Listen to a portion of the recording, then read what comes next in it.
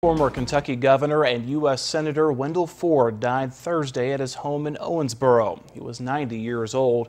Ford's body lied in state in the Capitol Rotunda in Frankfort this afternoon as mourners came to celebrate the life and legacy of a leader many say was a champion of the common man.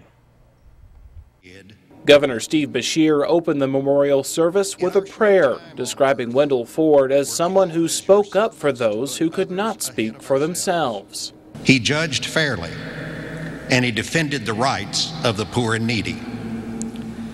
He listened, he cared, and he brought people together. Wendell Hampton Ford served 3 years as Kentucky's governor before going on to become one of the Commonwealth's longest-serving U.S. senators. Tommy Preston, Ford's senior advisor during his time in the governor's mansion, delivered the eulogy.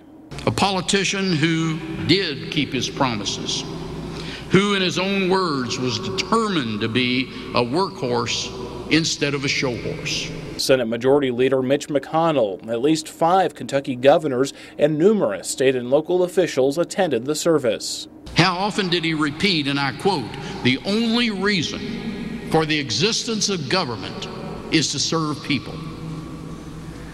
Here truly then was and is one of God's finest designs. Describing him as a colossus among men, speakers said Ford embodied the ideals of fairness, justice, and selfless service. Wendell Ford's funeral will take place Tuesday in Owensboro.